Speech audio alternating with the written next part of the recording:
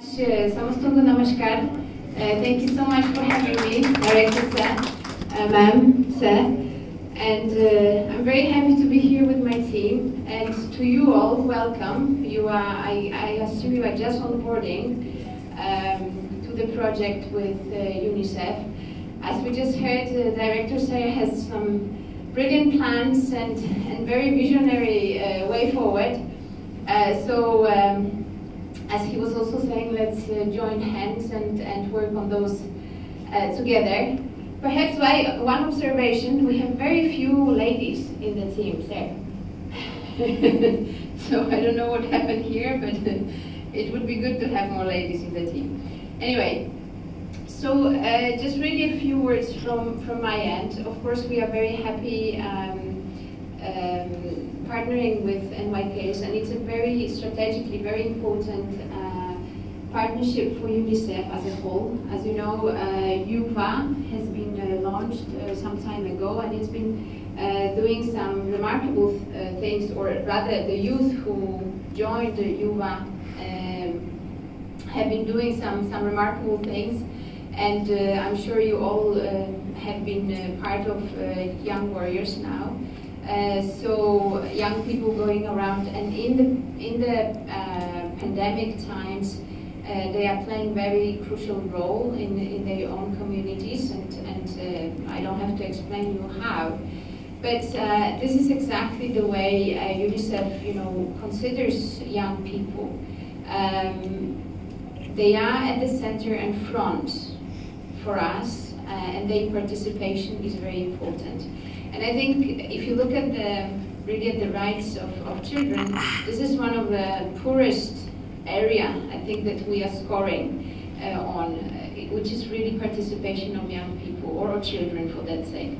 But as you are going to work with young people across the state, I think it's something that you would have to remember, that the participation of young people is very crucial for our future. They are our future leaders. They will be your children's leaders in the future. So the way we pay for them, it will be absolutely important for their own development and their own future leadership for that sake. But before they really become leaders, we need to lead them.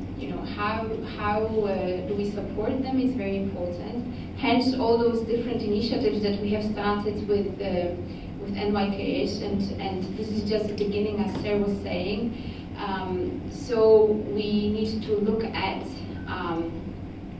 what are our strengths and what needs to be done, and how do we really implement those activities. I would like to mention one thing, because very often we think that the inputs that we are doing, so the outputs, that we do a training and by default we have changed the world. That's not the truth. What you are looking at really is the impact of that training, or the impact of that particular action that you have taken. How many lives have you touched? How many lives have you changed? Or how many lives have been changed in general? So let's say you train 100 young people. What are they doing with this training and the knowledge they got through the training? That's important. Not that you have ticked the boxes of 100 people training. That's not very, of course it is the start.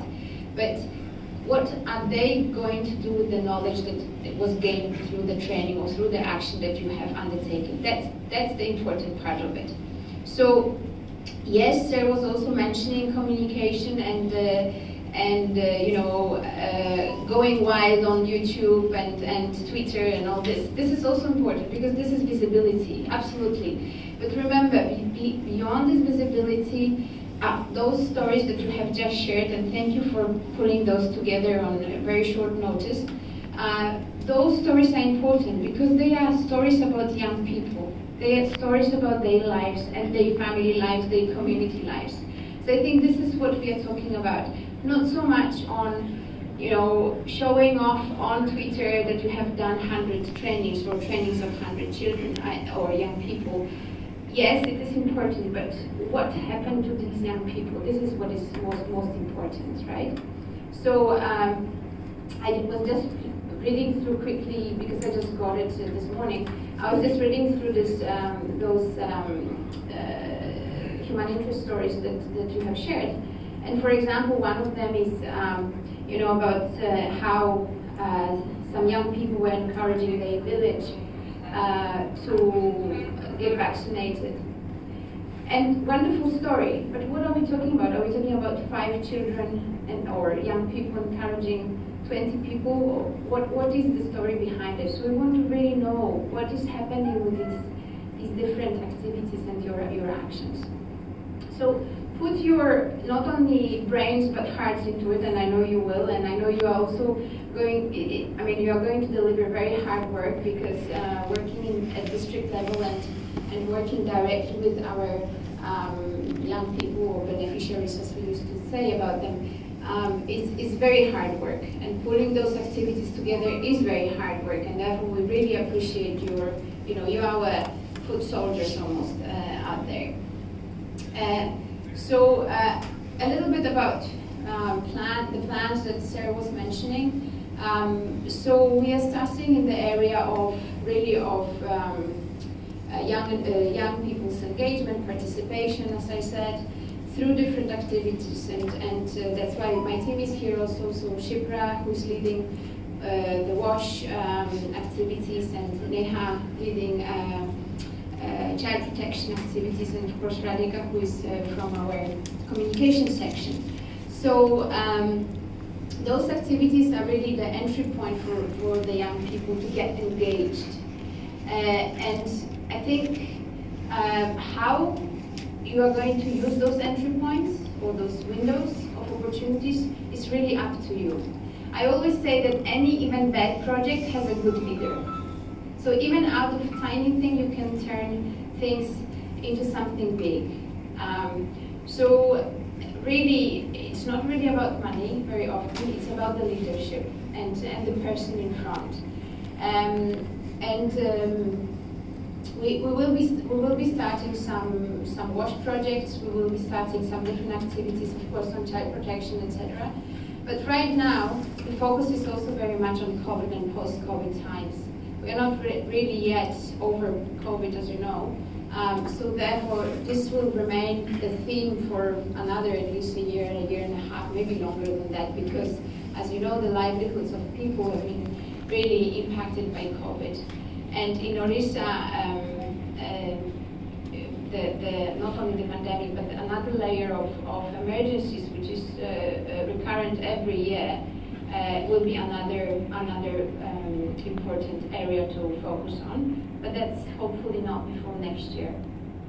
So as we go on, I hope to engage with you and my team, of course, as much as we can. And now that hopefully we can also start traveling soon, we can visit different districts with time. Hopefully we can visit most of them. So we look forward to working with you, and thank you so much for your hard work. Thank you for joining hands. I'm very happy to see some young faces as well. And